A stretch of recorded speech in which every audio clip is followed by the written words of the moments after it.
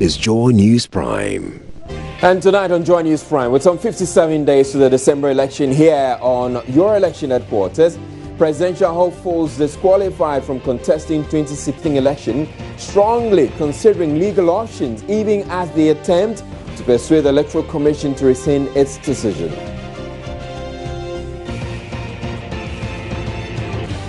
The Electoral Commission, meanwhile, says it stands by its decision to disqualify the 12 presidential hopefuls and is ready to defend its decision in court.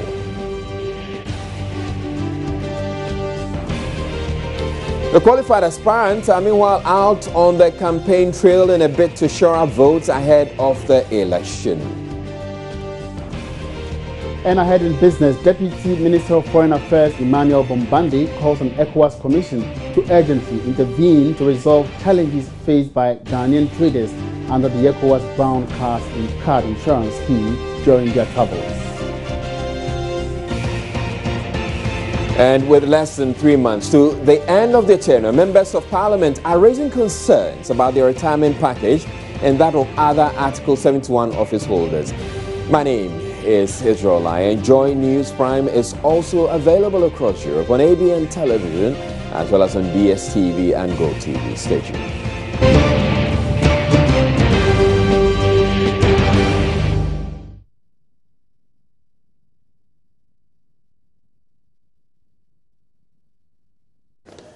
So we'll be bringing you all the politics in a bit, but we start from elsewhere. And expansion works have begun on the Tema motorway to ease traffic congestion. Meridian Port Services, the company partnering government, has begun works to add one lane to each side of the two-lane dual carriageway.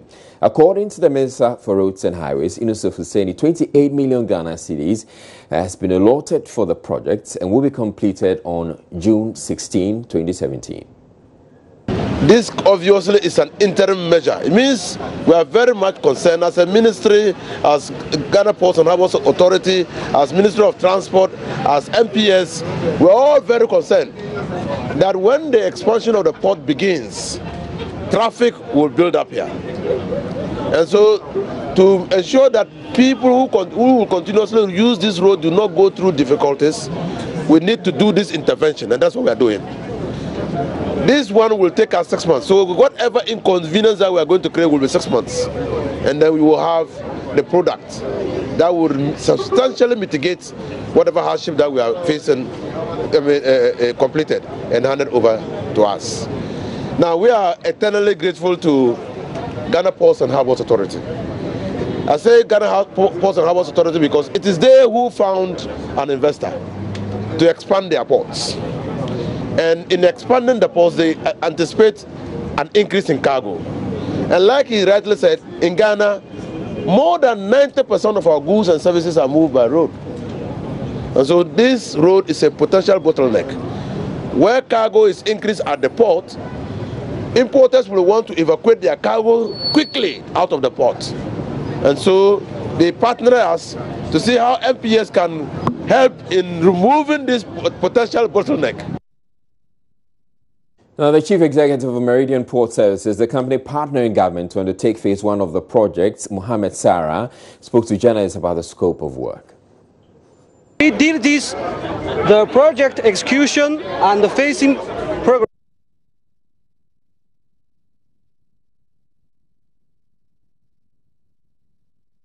Tema Port is a big port. It's the biggest and the largest port on the west coast.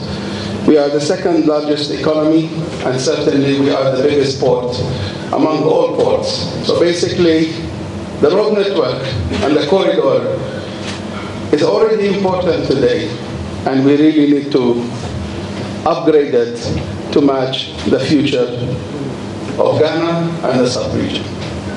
And for this, we have been working closely, of course, with our partners and regulator GPHA, and in close coordination with the Ministry of Roads and Highway and the team from Ghana Highway Authority and the Department of Urban Roads. Basically, this is a new port development for those who did not see it. This is the existing harbor, And in proportion, you can tell the difference. This is a massive port development. This is part of the GPHA master plan. This is actually the first step inside the GPHA master plan. The harbor basin, what you see here, we will develop 4 container berths, and behind it, a yard and a multi-user facility, which would also be serviced through rail. The rest of the harbor basin is open for development by GPHA in due course. One of the bottlenecks along the road is this roundabout, and this is what we want to develop. Just to give you a feel, this is the Accra-Tama motorway. The red circle is the roundabout, and then connected to the Harbour Road, and as well as running parallel to the Hospital Road, and then the Meridian Road. Now, at that same event, the Roads Minister indicated the Kwame Nkrumah Circle interchange is 90% complete and will be commissioned at the end of November. Joy News' Efua Evans Jr. was at the Kwame Nkrumah Circle interchange to find out what's happening there. It's past 6 p.m. and contractors are still seen busily working on this part of the road. I'm here at the Kwame Nkrumah Circle interchange, and work is still ongoing. And according to engineers, work will be completed by the end of this month. That is barely 3 weeks away, and that also means that there's not much work left to be done around here. According to the consultant, 94% of work has been completed as of September 2016, and they were determined to hand over the project to the government by the end of this month. Currently, the flyover from the busy internet end of the ring road to the Obechebi Lamte roundabout has been completed, while the lane marking and street lights have also been done. According to the engineers, the contractors were working beyond normal times to be able to complete the work.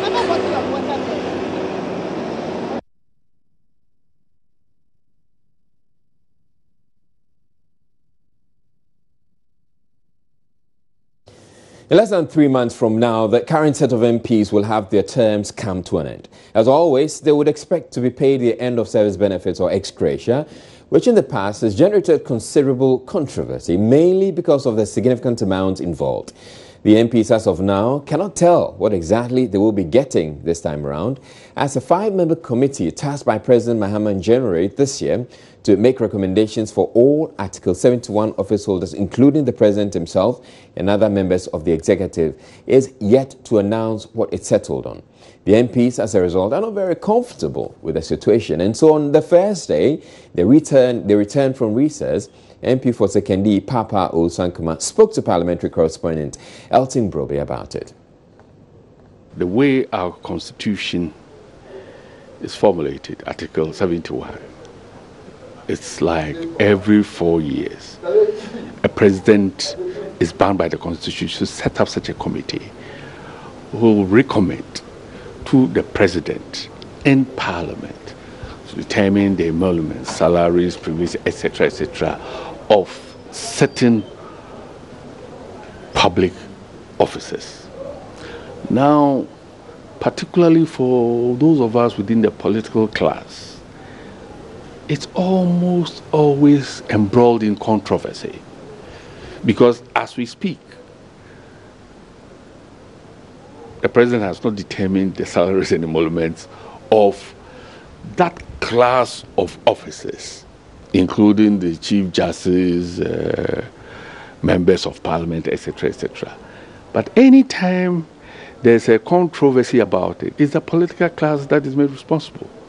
And 71(2) also talks about Parliament on the recommendations of that committee, determining the emoluments of the President, the Vice President, Ministers of State and Deputy Ministers. And up to now, the report has not come before Parliament. So Parliament has not been able to perform its constitutional duty under 71(2). And here we are being told by the Business Committee that we're going to sit for just about 3 weeks.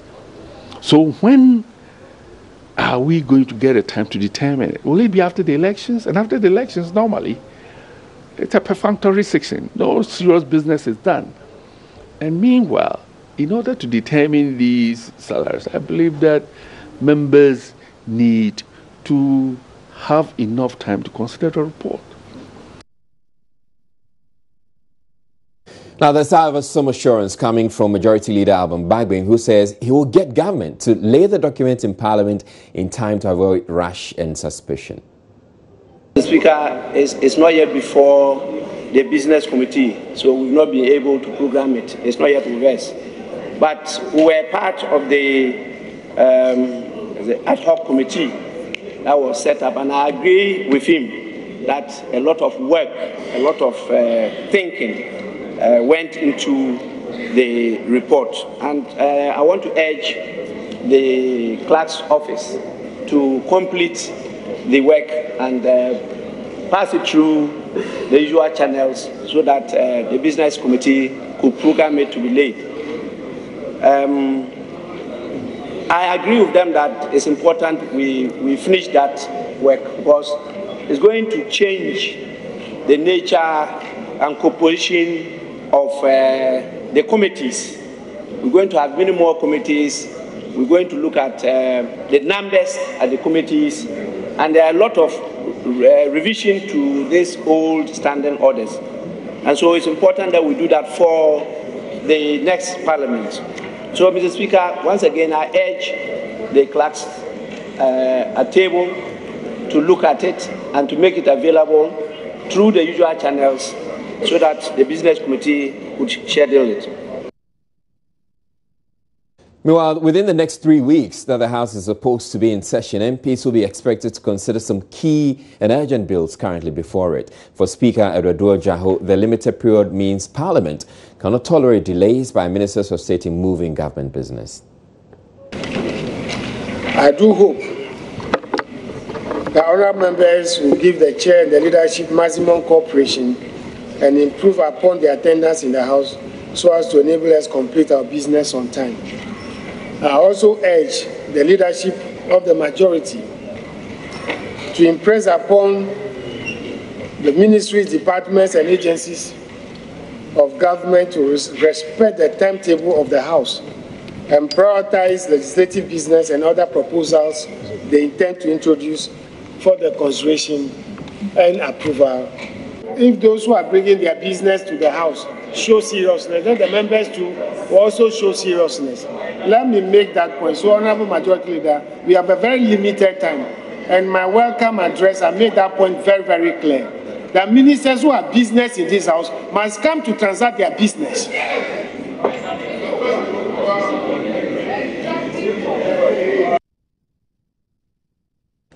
We're watching Joy News Prime, and still to come in the bulletin, presidential hopefuls disqualified from contesting 2016 presidential elections, strongly considering legal options, even as they attempt to persuade the Electoral Commission to rescind its decision. The Electoral Commission, meanwhile, says it stands by its decision to disqualify the 12 presidential hopefuls and is ready to defend its decision in court. It's in the law. Some have started talking with us, some have had lawyers write to us, but really it's a matter of people's rights and how they want to enforce it. It's not. So we have all that and more coming up in the bulletin. Please stay tuned.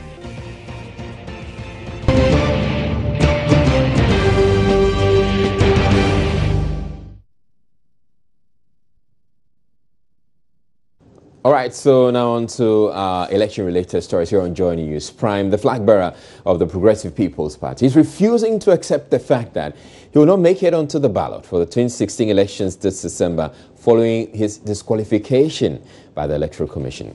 At a news conference on Tuesday, Dr. Papa Kwesi Indum pleaded with the EC to be given the chance to remedy the errors that led to his disqualification, explaining all he needs is 5 minutes. He, however, also made it clear he's prepared to go to court if his persuasion fails, alleging the Electoral Commission gave preferential treatment to some of the political parties. Maxwell Agbagba has more. The singing and chanting sums up the frustration of these PPP supporters. The party hierarchy was earlier locked up in a meeting at an undisclosed location. Addressing the press after the crunch meeting, Dr. Papa Kwesi Ndoum said the anomaly on his nomination forms was more of an administrative issue, and a 5-minute discussion with the Electoral Commission will resolve the matter. Dr. Ndoum says the party will seek legal redress if all means to resolve the impasse fails. So I'm saying to you, with all that is in this document, all that is required is a 5-minute discussion with the returning officer, Mrs. Charlotte Osei. And the situation will be resolved and I will be cleared to contest this December 7, 2016 election as a presidential candidate. And I am confident that once I am on the ballot, I will become the next president of the country. I am asking the chairperson of the EC and the returning officer to let me know by the end of this week, Thursday this week, when we can meet and deal with this matter positively. Because I believe that it is a simple administrative or clerical matter that can be resolved. And we even know that someone has even been given until tomorrow to deal with the issues that he encountered. And that some other contestant was not able to pay their filing fee the stipulated time and has been cleared to contest the election. My lawyers agree that there is another option. But that option, I, Papa Kwesi Ndoum, do not want it. However, if we cannot solve this matter simply, administratively, then we will take the legal route and go to court to seek satisfaction so that I can be on the ballot. Earlier, some supporters trooped to the PPP head office to protest against the disqualification of their flag bearer, Dr. Papa Kwesi Ndoum. We are live here at Salam Down, right here at the PPP head office, where some party supporters of the PPP are dissatisfied with what the Electoral Commission came out with yesterday, disqualifying their flag bearer, Dr. Papa Kwesi Ndoum. Here at the party offices on Salam Down, I see an MMT bus, one fully loaded with supporters. In this world, Ghana, we all need jobs, not road. If you build a road for a good leader, or as a person, which I've been in school before, I've been paying even school fees. And if you do this thing to me, if you want me to vote for you, you are wrong. I'm going to vote for Papa Kwesi Ndoum for this election. So if you say you have been banning Papa Kwesi Ndoum, it means you are lying. If you say you have been getting Papa Kwesi Ndoum, you are lying. That's what I want to say. For Joy News, Maxwell Agbagba. Well, some of the 12 presidential aspirants who were disqualified from contesting in the upcoming elections trooped to the offices of the Electoral Commission Tuesday to explore avenues of rectifying what they term as anomalies raised by the Electoral Commission about their forms. Amongst others, they accused the Electoral Commission of not giving them the opportunity to make the necessary corrections on their forms. Joy News' Maxwell Agbagba again was there and has come through this report. A day after their disqualification from the 2016 election, some of the disappointed presidential aspirants trooped to the head office of the Electoral Commission to have their issues resolved. Dr. Henry Lati of the Great Consolidated Popular Party GCPP says he prefers an amicable settlement of the matter, but he will not hesitate to seek the advice of his lawyers when that fails. These are 420 volumes, documents, and if they found something amiss, the law is for them to let us know and amend it. They don't say it. We're here from 11 o'clock to about 4 o'clock in the afternoon that day. Nobody called us. And then there was 10 more days after that. Nobody called us. And all of a sudden we hear that 18 to 22 pages on the law that we quoted, and then 14 to 17 were not dated. Simple things like this, that we could have done it easily. We were not told about it, and then you use that and say you've disqualified us. So we are here. We are waiting for our lawyer, and then we'll go and have a meeting with them so that they show us all the forms and where the problems were and why they did not get us to amend it like it said in the law. Before 12 o'clock, waited till 12:30 before the CPP chairman came there. There is a window in the EC constitution that when you present your document early and there is some error, close to 600 people and you are targeting 3 people, you understand? One of them even happened, the lady, excuse me, this lady, Amadou Babia Latifa, she happened to be my parliamentary candidate's wife. And she is a teacher. Know her left to right. Not that somebody who can innocently do something. Her husband is contesting on my ticket. To the suit to rather, do that. So now they've given you 4 days to settle the internal wranglings within your party. If the 4-day ultimatum that they've given to you elapses and you're unable to resolve the issue amicably, that means you're disqualified. It can't be possible for these reasons. One, I don't have power over the courts to determine when they should adjudicate on this matter and come out with their verdict. However, Madam Ikuya Donko of the Ghana Freedom Party says she would not contest her disqualification. She is throwing her support behind President John Mahama. And the mom there, so I must say, yeah, yes, Medanya Miasi, Nana okay. My uncle Bia, not just a Ghana, Ninipa, and to me, my man, your queen, Medobina, but the Mamma Baja Mahama, or Penija Mahama, one of the best women, and if it's adequate, or Flam something go compare, Meko.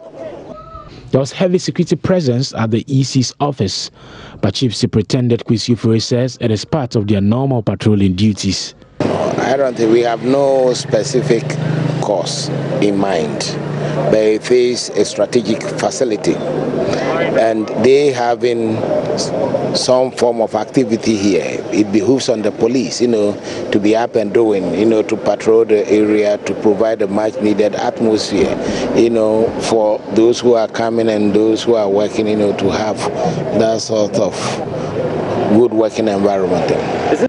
For Joy News, Maxwell Agbaba.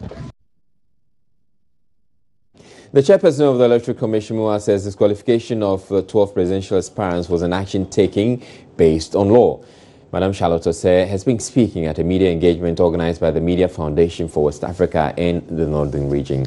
She says the EC is not aware of any internal legal suit, but is prepared if any such comes up.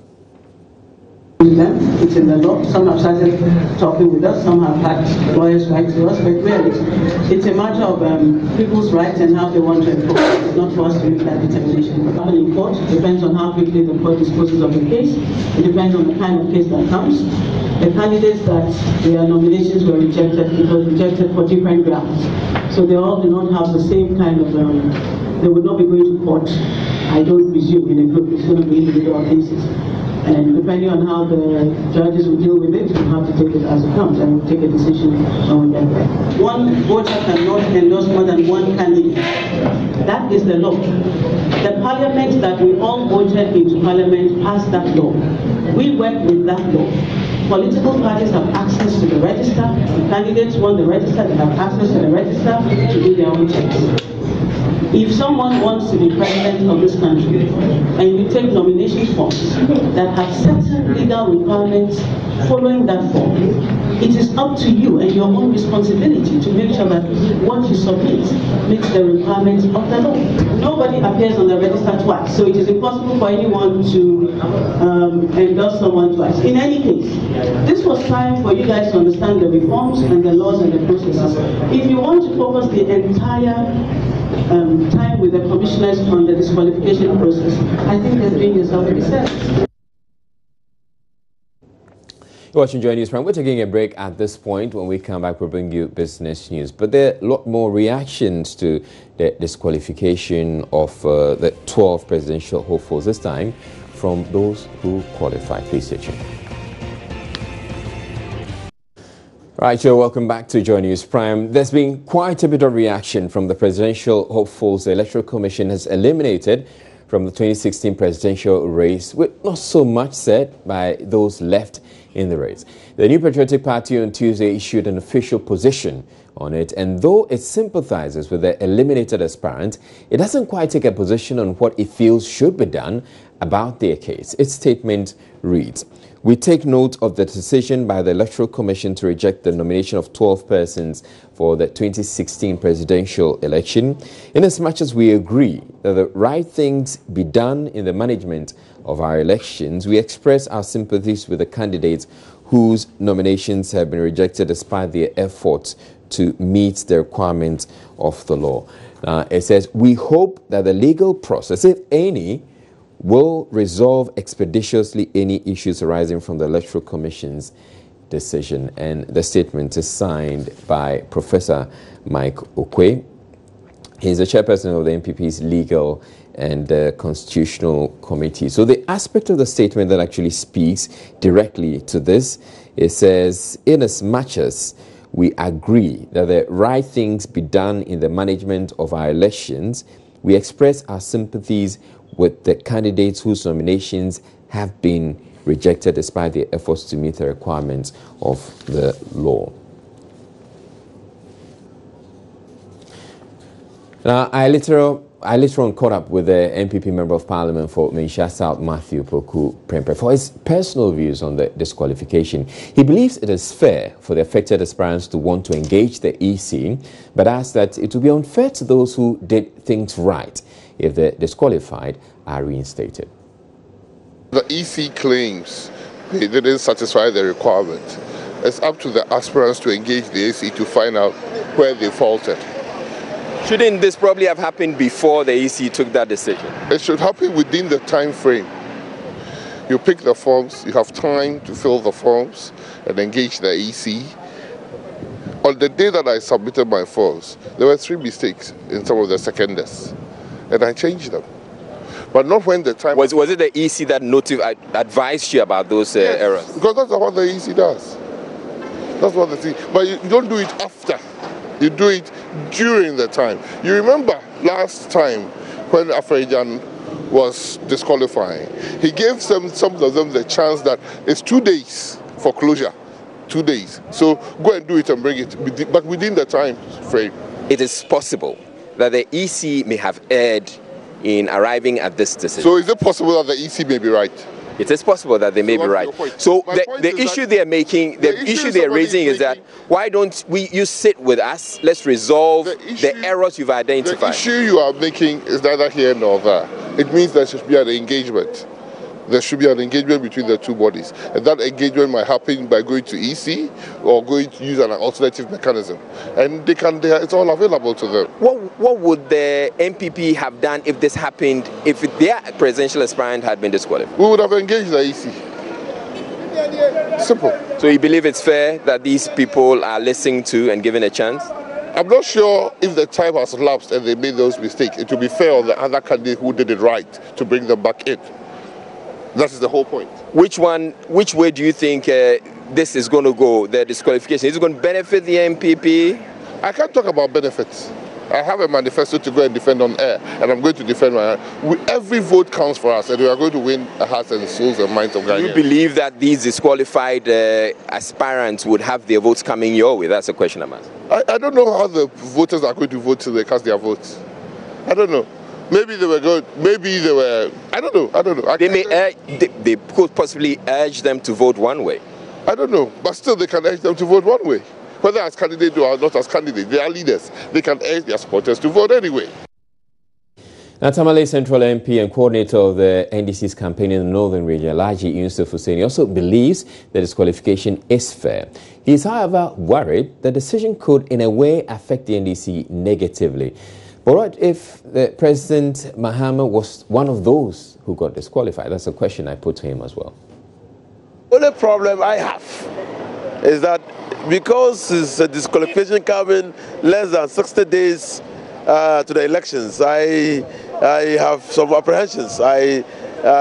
Because I do not want a situation where those who have been disqualified will gang together to contest, and my president was support behind the opposition candidate to contest my president. Is that what you believe is going to be the case? Why were the people going to contest the elections at all? They were going to contest because they wanted to unseat my president. And so if they were going to unseat my president and they have been disqualified, I feel a little apprehensive in this direction, because I don't want to see a situation where they will be ganging up to fight my president. Ideally, all of them would want to unseat your president, but there's some who have expressed sympathies for the NDC. You talk about somebody like Akua Donkor. Well, I'm happy about Akua Donkor, and I've always been happy about Akua Donkor. She has not hidden her support for the president. I was a little taken aback when I heard that she was going to file, because she's really supported the candidature of His Excellency John Dramani Mahama, and also the presidency of John Dramani Mahama. There are one or two candidates who have shown some sympathy, some level of sympathy. Such as? Well, if you watch, you will know. Okay. That there are candidates who have shown. Well, it's fair for you to mention those ones, apart from Akua Donkor. Well, if you watch, you will know that there are some candidates who have clearly shown their sympathy for us. I mean, they think that we are doing well, and but they also will want to be given the chance to be presidents of this country. But there are others too who have been very avid critics of the president and never see anything good in the president, and then so there are those that are clearly. And you fear that those people are likely to gang up against the NDC? Those people are fair-minded people. Any person who wants to contest for the president of this country must be a fair-minded person, a person whose idiosyncrasies will not becloud his judgment. And so I believe that even if they don't make it after engaging with the Electoral Commission or going to court, they will impartially assess our president, who has performed creditably, and probably support him to continue. Even though you feel that they're more likely to go the other way? Even though I feel, and that is just from an analytical point of view, that anybody who was going into into the campaign to contest for president was going to unseat my president, because we have a sitting president. So on that basis, this appears to me to be a platform for people to coalesce, to come together to fight my president. But let's look at the grounds for their disqualification. There are those who say that the ACE has been rather unfair to these people and should have probably given them an opportunity to correct those errors that they had identified before disqualifying them. There are two, you have to look at it in two ways. Immediately your forms are accepted and you are outside the deadline for submission of forms, you do not have an automatic right to be called to correct the forms. It's gone. If the forms are submitted and the days for submitting your forms are still available, you can go back, because you are within your rights. You can go back, recall your forms, and make corrections on them. Now, so those whose forms have shown or manifested irregularities do not have an automatic right to correction, because there's no longer an opportunity for them to do so. It can only happen by the magnanimity of the Electoral Commission. So we ought to understand it that way. Two, the Electoral Commission has decided to exercise its powers under law to disqualify. It could have exercised these powers or this in error, because they could have maybe arrived at the conclusion of disqualifying these people when really the people shouldn't have been disqualified. Yes, so that is where I was coming to. Because it's an exercise founded on law in the view of the Electoral Commission, and their interpretation of the law could be wrong. Would you have been saying this if the NDC had been disqualified? I would have been saying more than this. Actually, I would have been saying more than this. I would have been breathing fire and brimstone if my president had been disqualified. What I'm just saying is that it could be. So why don't you breathe the fire and brimstone right now? What I'm saying is that they could be wrong. So I've heard one of the candidates say that he will engage with the Electoral Commission. That is using the ADR to resolve the issue. And the other candidates say they will go to court. That is using the legal system to redress the issue. all we can say is that we are left with less than 60 days to go to elections. Whereas ADR or using the court system you will need to expedite action to resolve these matters. We're taking a break on Joy News Prime. We'll bring you international news next. Right, time now for a recap of our top stories here on Joy News Prime. Presidential hopefuls disqualified from contesting the 2016 election are strongly considering their legal options, even as they attempt to persuade the Electoral Commission to rescind its decision. The Electoral Commission, meanwhile, says it stands by its decision to disqualify the 12 presidential hopefuls and is ready to defend it in court.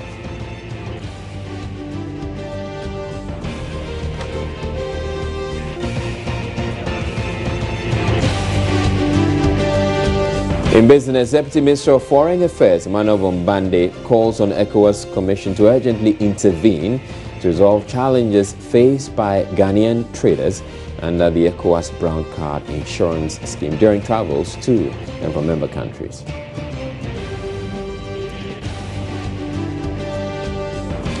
And with less than 3 months to the end of their tenure, members of Parliament are raising concerns about their retirement package and that of other Article 71 office holders, including the President and other members of the Executive.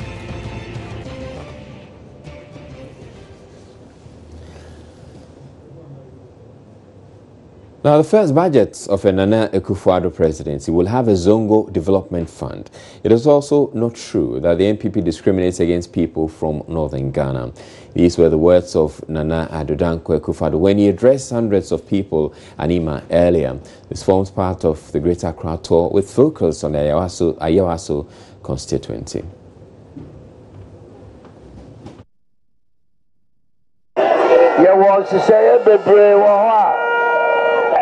Adwuma ne mpunto ni sika baba na the titru efi bua Ghana yenya yofa ahudie besine ye sika samwa. We have programs and policies for Ghanaians, particularly the Zongos.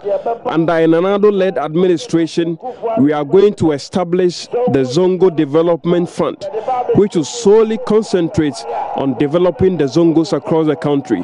Now, there is this falsehood being peddled around by some political parties that the NPP discriminates against Northerners. They do this deliberately to tarnish the image of the New Patriotic Party. I want you to discredit that and rally behind the New Patriotic Party, push the elephant to the Flagstaff House come December 7.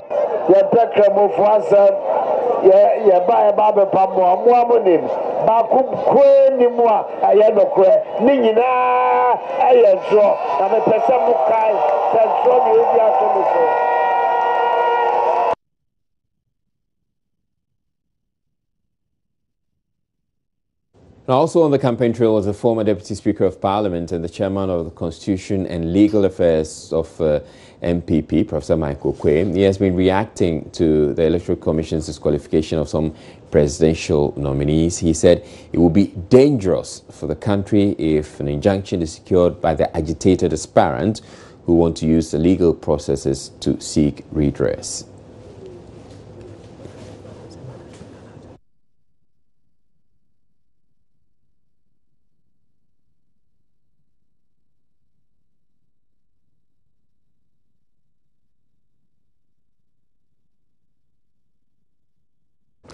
Now, Minister of Environment Mama Yarega says a sub-regional decision will be required in order to guarantee the importation of low-sulfur fuels into Ghana. Reports revealed that fuel imported into Ghana, mainly diesel, contained high sulfur levels, worse than the acceptable standards in the European Union and the United States of America.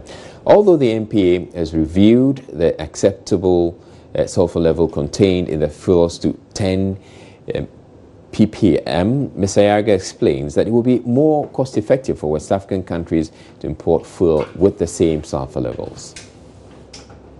A report by Swiss NGO Public Eye, in collaboration with the Africa Center for Energy Policy, revealed commodity trading firms exploited the lax regulatory standards to sell dirty diesel to African countries, including Ghana. Following this, the NPA revised the acceptable national sulfur specification for diesel from the maximum 3,000 ppm to 10 ppm. Speaking at a roundtable discussion on environmental protection at the U.S. Embassy, Environment Minister Mahama Yariga explained it will be cost-effective if all West African countries adhere to a common standard. The initiative has to be a sub-regional one.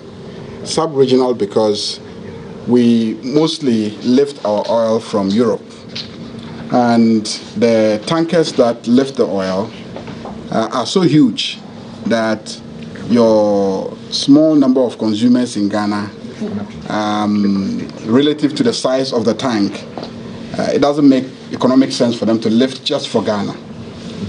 So if Ghana's standards are so high, and the standards in Nigeria are so low, and those in La Côte d'Ivoire low, it means we will need a separate tanker that will just lift for us and bring, okay? So the effort is also a sub-regional one that, you know, we all want to have the same standard so that when our suppliers are coming, they bring the same product and across the region they supply to us. So there's a sub-regional effort to set the standards under ECOWAS, and at the same time we are already moving very fast and insisting on those standards, but also giving our refinery a reasonable time to make the investments needed to be able to meet the 10 ppm standard that we are setting for them. Addressing the issue of water quality in Ghana, a representative of U.S. Environmental Protection Agency disclosed the U.S. government will partner Ghana to set up laboratory facilities in Accra, purposely for monitoring the quality of water. Gina McCarthy is however urging government to make data on water samples available in order to build public confidence in the quality of water produced. Monitoring and standardizing the lab tests themselves, as well as having third-party certifiers so that you can be sure that somebody independent is looking at that and verifying those. And then the EPA can then look at the certifiers. So the job is a lot easier, but there builds levels of confidence. The other thing, though, that we've found, and we'll have further discussions about this, is you need to give the public the data themselves. They want to see it. Public transparency of data is hugely important from a confidence perspective. You know, they don't want to trust government with things that are as vital as you know, drinking water, which everybody expects to have available to them, but is always cautious even when it's made available that it's going to be clean enough. And so we'll start working to see if there's ways in which we can help make sure that there's data systems to get that information out so people can see for themselves. We've had to do that in the U.S., but it's also been a tremendous learning experience.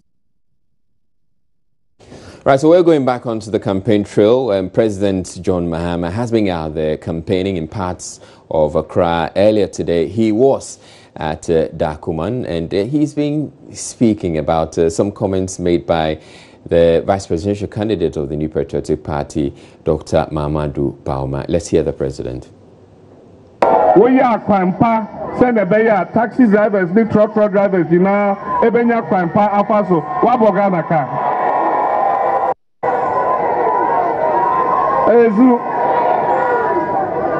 And so, Omonim said, I repay a nipa home. And now I said, Nano, you call trade fair. You say, now, finish say, economy no deficit na obi of Ghana deficit omu free abaimu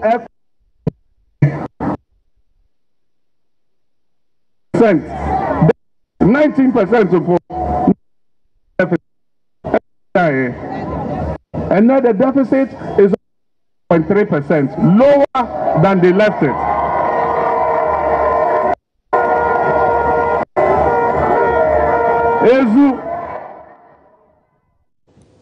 Well, President John Mahama on the campaign trail. Now on to one other story. When Cynthia Macaulay first wrote GCE level in 1994, she failed 8 out of the 9 subjects, except English language, where she got a not-so-good grade 6. After trying another senior high school and failing some of the subjects again, she concluded that she was not good enough to ever succeed academically. But with the encouragement of her husband, Cynthia went back to school and recently graduated with a first-class diploma in early childhood education from the University of Cape Coast and adjudged the best graduating student with a GPA of 3.95. Manasseh Azuawuni went to Ijukwa in the Central Region to speak with Cynthia and her journey from academic failure to success.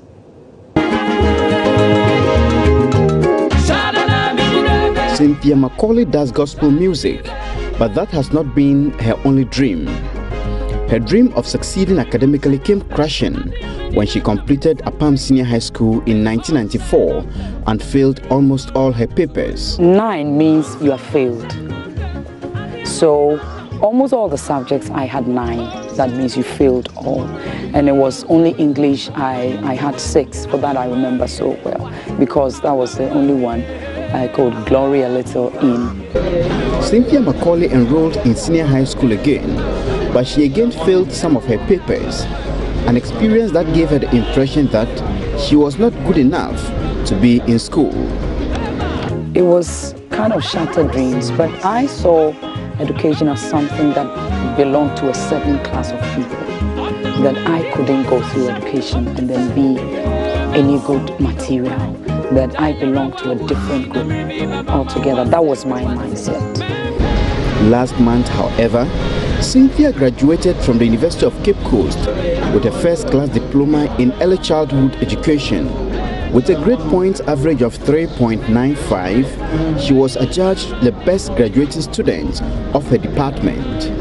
Dr. Alex Kwao was Cynthia's supervisor at the University of Cape Coast. What I've discovered from her is she wants to achieve greater heights in life. So I happened to supervise her project work. That was about investigating early childhood education materials. And the way she performed creditably amazed all of us, especially looking at the research problem at that level, the methodology she used. I mean, it was advanced work and the competency put in.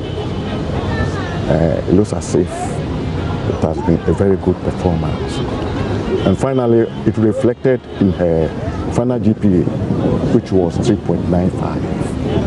And this has been one of the very good records ever since the diploma in early childhood education started. Charles Hassan Ekuma first met Cynthia Macaulay 29 years ago at Apam Senior High School, where he taught physical education. The 71-year-old retired teacher says he got to know that Cynthia Macaulay had a problem through his wife, who sold food at the school. She had a problem financially. Yeah, she was confiding in my wife. I would say that her case is somehow artificial, an artificial problem. See that those he had to receive care never gave it fully. It was partial. And if you have that problem, obviously it will affect your thinking and all that you do. So I think that might have disturbed academic work. Yes. I was serious. I wanted to really make something out of it. But unfortunately, some of the difficulties that come along with paying your school fees and the rest, I had to come home sometimes and then go back to school. You go back and then you're sent back home, just go for school fees.